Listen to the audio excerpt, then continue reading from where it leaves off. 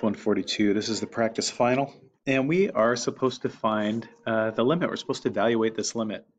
So we have this function, and we want to know the limit as x approaches 2. So notice if I just try and plug 2 in, I get 2 squared plus 2 times 2 minus 8 over 2 minus 2. I'm trying to divide by 0. So I can't just evaluate this limit straight on.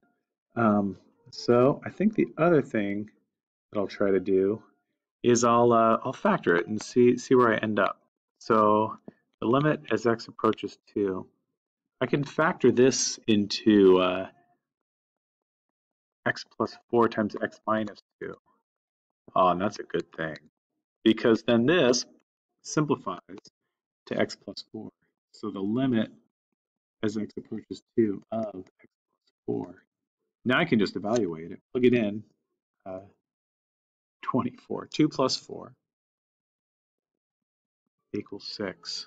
So as this function approaches 2, I'm sorry, as x approaches 2, this function approaches 6.